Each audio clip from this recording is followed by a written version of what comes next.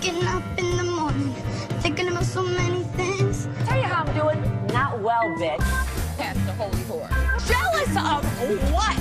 Your ugly leather pants? Should I bow to you? Okay. Damn it. They're bad weather, tornado, spin the truth, destroy. Hello everybody, welcome back. I'm the real Andy of Beverly Hills. Guys, I have some tea from Beverly Hills. But before we get into it, like always, do not forget to subscribe to my YouTube channel. Do it right now. It really helps me a lot. If you are new here and you want to join the Beverly troop, subscribe. Hit the notification bell, guys. And let's talk about this mess.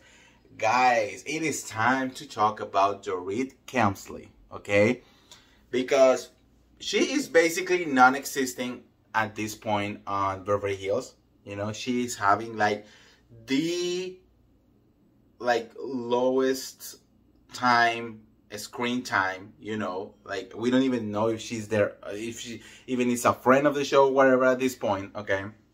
But anyways, there is a rumor running around the streets of Beverly Hills about Miss Dorit Kemsley and her new venture as a wedding dress designer. Yeah, it's like that, right? Anyways, so you know that she decided to become a designer. She tried the whole bathing suit thing, didn't work out. Now she jumped to the wedding dresses thing, right? And she's actually doing a collection with this person called Nectaria, right? And it's called Dorit Kemsley Luxe Bridal Collection with Nectaria, okay? Well, guys, apparently this Nectaria person is known for being a scammer, basically, okay? Apparently, she is banned in several countries, okay?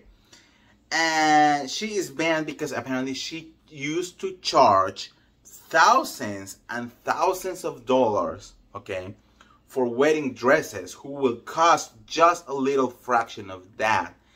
And then when the dresses were delivered, they will literally fall apart as soon as they were put on. Now, a lot of the people who were victims of this scam tried to contact her, you know, and all of these, and then she was nowhere to be found after she collected up the thousands of dollars, okay? Now, I don't know if Dorit knows this, okay? But if I'm gonna go into business with someone and I'm gonna put thousands of my own dollars and my name on a collection, you know, that is gonna go out there, I will make sure that the person that I'm doing business with is as clean as possible, okay?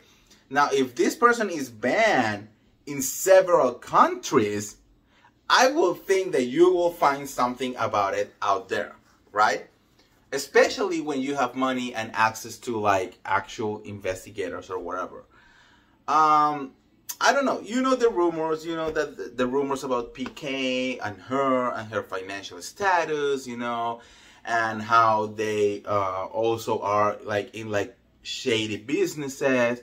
So maybe she already know, but there is actually no way to know if she knows or not. That's a lot of no's, but anyways, you know what I mean, right? So, I don't know, girl. I mean, look, for once, I look at the dresses. They are very beautiful dresses, okay? So, what I understand is that, you know, Dorit is the designer, you know, and then this other Nectaria girl is the one who does the actual dresses. So I will keep an eye on this girl because it will be very easy for this Nectaria girl to just produce the wedding dresses in a very bad quality and then just run and then Dorit will be the one who has to deal with the backlash. And especially being a public figure, it will literally destroy her career, right?